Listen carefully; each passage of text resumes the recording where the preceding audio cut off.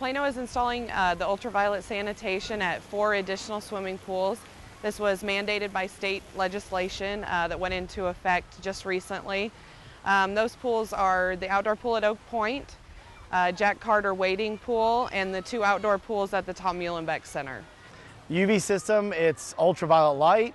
It goes through, and when water passes through the UV system, it kills anything that's organic. So all the recreational water illnesses that are out there, cryptosporidium, so everything that passes through the UV system is pretty much killed instantly. I strongly feel that Plano has always been progressive in our Parks and Recreation Department.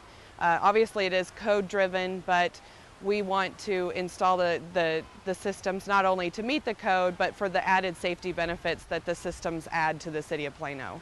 UV sanitation is the next generation of aquatics and pool sanitation in our industry.